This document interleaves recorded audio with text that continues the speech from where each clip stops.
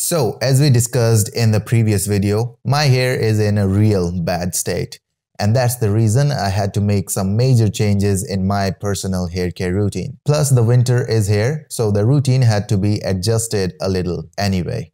And therefore, here I am with the latest hair care routine as of December 2021. Welcome aboard, Alpha.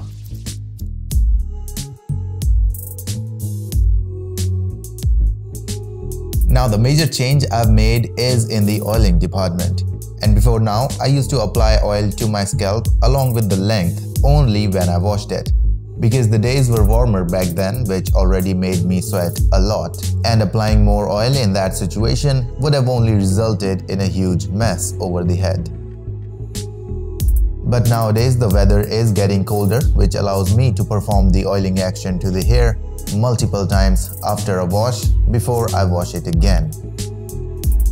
And although it is not every day that I apply oil to the hair, my hair care routine goes like this. I apply oil to both the scalp and the hair length, emphasizing on the hair ends. On the day I wash my hair, nothing happens on the day after, but the same procedure is followed on the second day of wash, but with a little less amount of oil this time.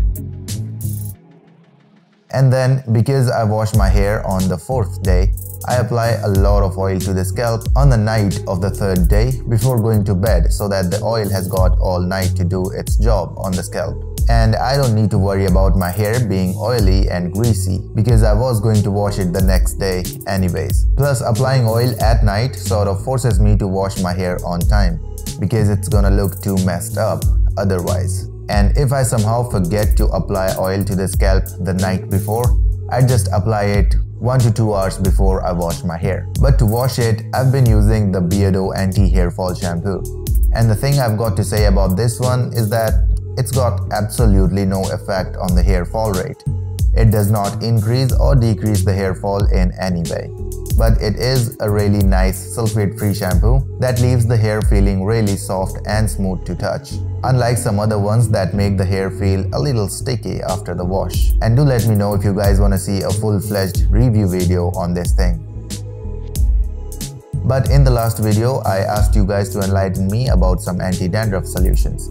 Some of you awesome people told me about the Selsun shampoo, while the others told me about ketoconazole shampoo. And luckily, I found one on Man Matter's website that does contain this as an ingredient.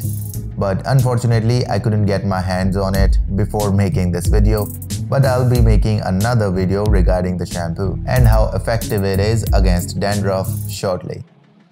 But in the meantime, you guys are most welcome to subscribe the channel and join the Alpha Army Discord server linked in the description. And a like to this video will also be equally appreciated.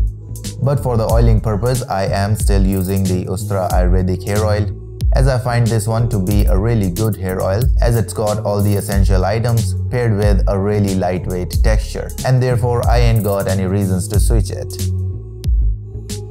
But for the hair mask that I apply the night before I wash my hair, I use coconut oil. And as we discussed earlier, for the shampoo I've been using the Beardo Anti-Hair Fall, which is soon to be swapped for the Man Matter's Anti-Dandruff one. And right now I do not apply any hair serum, but if I were to apply it someday, it'd be this Matrix Biolage serum. I haven't used it too much yet, as you can see it is almost full, but it does leave the hair really silky and smooth.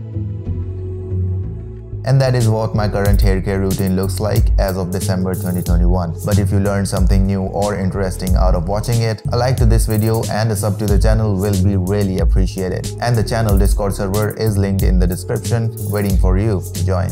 And with that being said, I'll see you around, Alpha.